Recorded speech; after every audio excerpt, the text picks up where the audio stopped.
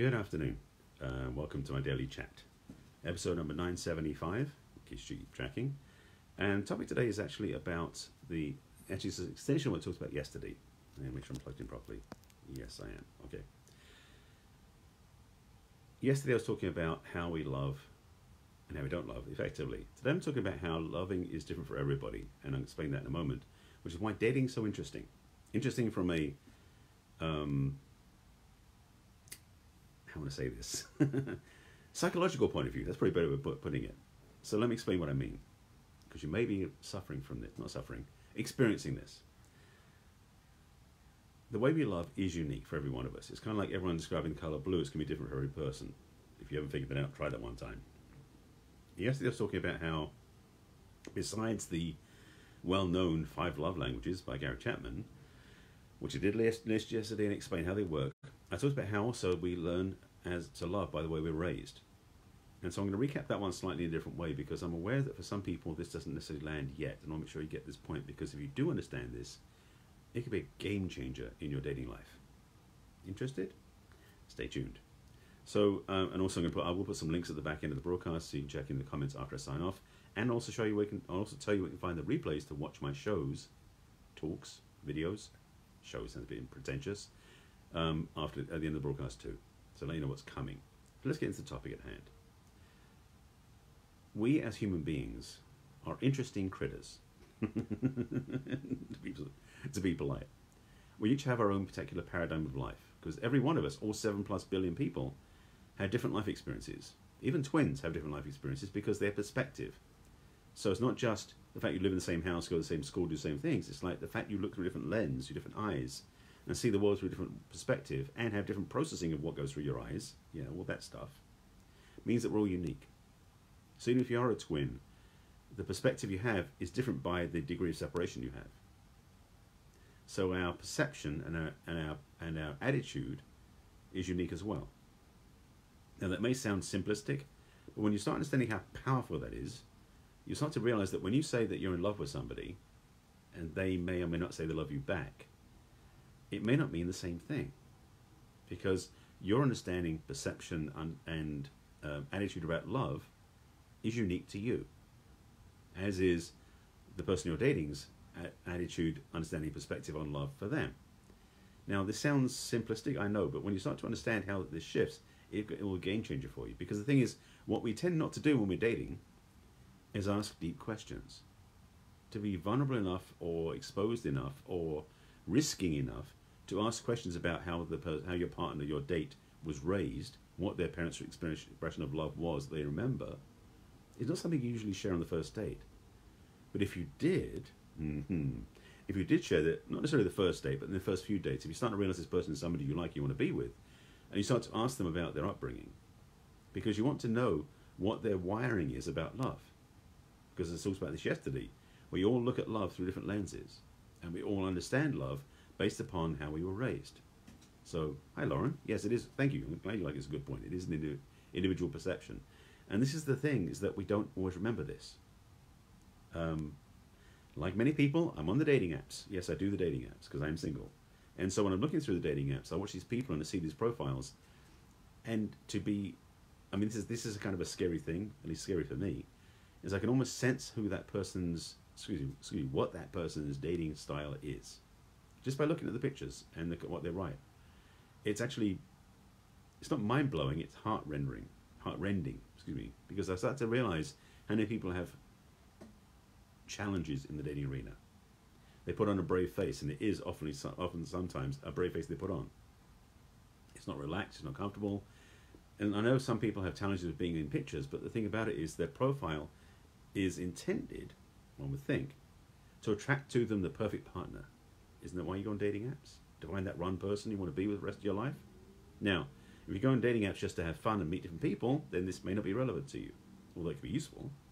But if you're looking to find that particular one person where you are absolutely clear this is the right one to be with, dating apps are woefully insufficient. Now, looking at pictures helps too, because one of the challenges with dating apps, some of the dating apps out there don't do that. They don't let you see pictures, which is one of the challenges, because we portray so much through our images, through our eyes, our facial expression, our body posture, through a picture, that books could be written, stories could be written. People understand so much about each other if they're willing to look. But for most of us who don't look, we just look at a picture and go, oh, cute or not cute, or handsome or not handsome, or nice car. Because some people do pose with things to make themselves look better. That's a different topic. Not going to cover that here. But I want to speak to this one piece to make sure you get this point. That the way you express love and the way that your future mate expresses love are quite likely not the same. And if you don't understand that now, you may find yourself having challenges when you get into a relationship. And again, yesterday, I would recommend watching yesterday's broadcast. There was much more detail about, one, the 5 love languages I talked about. Excuse me, right in front of the camera. 5 love languages I talked about. And also the way that we love, the how we love understanding. Because when you understand how you love, first of all, you can see if it's actually functionally effective or not. And if it's not, get some help. And I talked about that yesterday too. But if it is functionally effective and it is aligned to yourself, does it match what your partner is expressing? Because just like the 5 love languages, if you don't have the same love mechanisms they do, it may not fit together. And I don't mean physically. I mean emotionally. And mentally too. So love is a many-splendored thing, so to speak. That's a song title, I'm sure. But also, it's a understanding that when you love somebody, it means transcending some of those paradigms. And some of those paradigms you're transcending are your own beliefs about love. But be careful that you don't sell out your truth for that purpose. Sometimes we're caught up in the paradigm that we have to sacrifice so much for our partner because it's what love dictates for us to do. No, it doesn't. Let me be clear, very clear about that. Giving up who you are for a partner is not healthy and is not loving. That's usually some sort of dysfunctional psychological relationship you're in. But adding to who you are, and I talk about this many times about relationships are additive, not subtractive. When you're in a relationship with somebody you want to be with, they should add to your life you already have. Not replace anything and not make you feel like you're lacking something. That isn't a healthy form of love, by the way. So understanding that paradigm that maybe you might be choosing partners who take from you energetically or want to occupy your life in a way that's not working will shift your paradigm so you don't do that again. Now, the challenge is maybe your wiring about love, as I mentioned earlier, the way you love, the perception of love you carry might actually be that way because of the way you were raised. I'm not going to cover the whole thing now because, again, watch yesterday's broadcast. But I mentioned very clearly that for many of us, I talked about my own one, we carry these wounds, when I say wounds, these beliefs about love that are so not accurate and not healthy because of the way we were raised. We take on and we inherit, not necessarily consciously, but we inherit a belief about relationships and about love that isn't ours in the first place. So how can you choose a healthy relationship if you're not clear about what you want? This is pivotal, and actually it's a requirement, I would suggest, to look at when you're single before you go on another date. Before you go on another relationship, before you go on another date, leaving up to chance, because for most people watching this, you've been through more than one relationship in your life. I've been through quite a few. And seen that maybe you're not getting what you want. But you may be under the belief that, well, maybe the next one will be better. Maybe the next one will be perfect. Maybe the next one will be the right one. Possibly. But with that many dates out there, the odds of finding the right one without changing something inside are slim to none. This is why I get so passionate about this and why I've done 975 broadcasts talking about love and relationships. It's fundamental that we understand who we are ourselves as loving beings and how we express love and how we don't express love in a healthy way, so we can change the wiring inside to align ourselves to our true values to get what we really want. Because the challenge is, we're looking for what we really want, but we're bringing something that doesn't fit that in our own beingness. Changing inside what doesn't match what we really want will help you get to where you want to be. That's why I'm passionate about my work and why I coach my clients this way. It absolutely will change your life when you understand how this works. Because the life journey you're on is the only relationship in town, the one with yourself. We are, individually, the longest relationship we ever have with ourselves. Obviously, I know. But for many of us, we think about, well, I'll find somebody else to make myself feel better. That's the dependency route, which I'm absolutely passionate about stamping out. Codependency sucks. So my invitation to you, my encouragement to you is to look at how you're loving now, what sort of relationships you're attracting, what you're actually finding in your relationships that's not working, and not try to just replace it with something that's better, but look at what it is that's not working and then get the help to change it so you can get what you want. So I will leave some links in the comments for you to get some help, some clarity, some guidance, because if you don't, you'll be getting the same thing again and again. And as I said before in other talks, to quote or to quote what is attributed to, well, I'll throw two quotes at you. One of them is attributed to Albert Einstein.